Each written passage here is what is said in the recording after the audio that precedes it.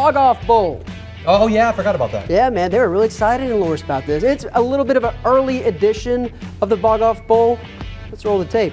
We were in Loris this evening.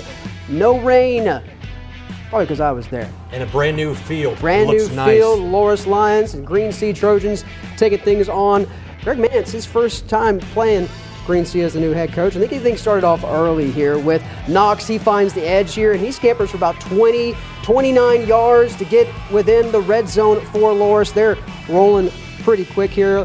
Tantre Knox gets the call again, right up the gut, and they get on the board quick, the Lions do. They go for the two-point conversion, converted as well. They didn't really have any kind of kicking game today, but they did have defense right here. Fumble. Joey Price is not going to be happy there. And there's that man, CJ Cox, recovering the fumble for Loris, getting in a good field position, but they didn't capitalize on this. Had a turnover on downs. Fans are still excited, though, because they're keeping that goose egg on the away team's scoreboard. Green Sea, again, with the ball, lose it for Omar Johnson and the Lions to recover, and they finally capitalize on this third turnover of the first half with this play here. Knox, again, with the pass. He makes a couple of guys miss, crosses the field. He's a special kid. Goodbye. Goodbye. Knox scores again with that 50-plus yard passing touchdown. All Loris in this one. Green Sea actually has snuck some wins out of this series the last couple of years.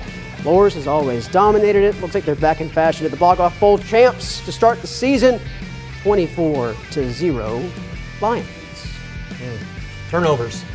Can't put the pigskin on the floor. Again, this score though, B-Dun, should have been a lot worse. There were, even in the first half, there was about 3 series the Lions had that ended in fourth down, loss of downs for the Lions. So, well, I mean, you could look at it that way, but then again, you could look at it the other way and say Green Sea played really well on defense. If they held them that many times on fourth down, that's didn't know you were a glass half full guy. Hey, man, you got to look at both sides. Got to look at both sides. Well, I'll tell you what, Green Sea, you know, they took it on the chin tonight. You can't turn the ball over. Joey Price is going to be all over them come tomorrow when they watch the film, and then next week as well. But those guys at Green Sea understand that as well. It's a veteran group there, and they know going into Johnsonville they got to clean that up, or they're going to have 2 losses on the scoreboard really quickly. So we'll see what happens with that one. And then of course next week Loris goes to North Myrtle Beach. That rivalry it so speaks fun. For itself. It's fun.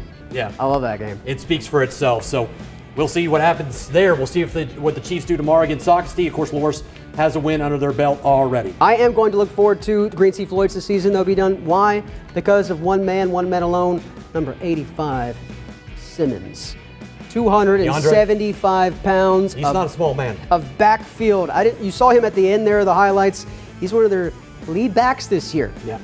No, he's not a small individual.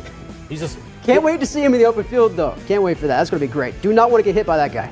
Green Sea always has some. They had Thorndike last year, who was a big kid. Now he's playing baseball at East Carolina, and now they got DeAndre, and obviously he's doing some damage too. And it's going to be fun to watch him as the season progresses. All right, well, let's continue to roll on this train.